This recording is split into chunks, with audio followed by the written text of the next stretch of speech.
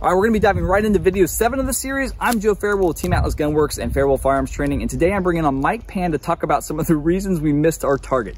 It happens to the best of us, and it's gonna happen to you too when you go to the range, so we wanna be aware of how it happens, why it happens, and how to fix it. Enjoy this video, and I'll see you next time.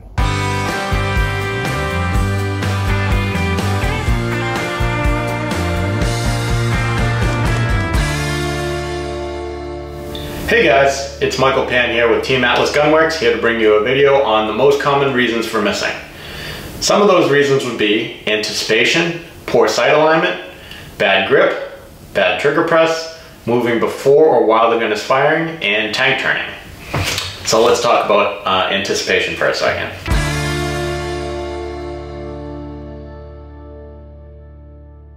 So anticipation happens when you're ready to fire, and before the gun goes off, you create motion in the sights in the gun before the bullet impacts the target, which would look a little bit like this, which is commonly known as a flinch. So this is easy to train out. You just have to put in deliberate practice at the range and at home doing dry fire to make sure you can press the trigger straight back without disrupting the sights or the gun.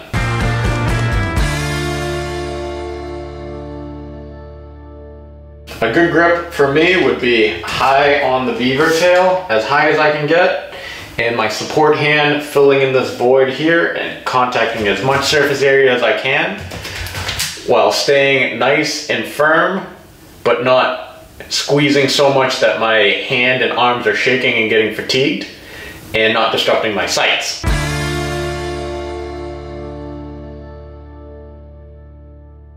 A good trigger press to me is having my sights perfectly lined up on the target and pulling the trigger straight back to me, breaking the shot without disrupting the sights or causing any unnecessary motion up and down or left and right by pulling the trigger.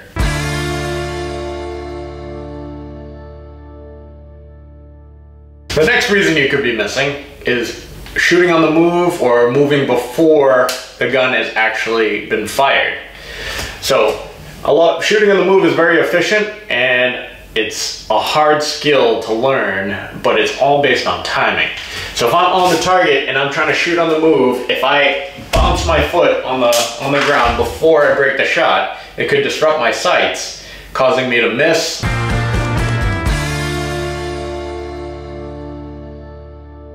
Tank turning is when you move your upper body like a tank without driving with your knees, which causes uneven pressure with your hands, causing you to throw shots left or right depending on which way your body is turning.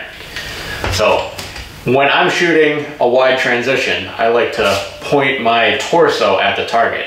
So if I am shooting over here, I drive with my knees, I point at the target, I drive with my knees. This has been Michael Pan from Team Atlas Gunworks. See you on the range.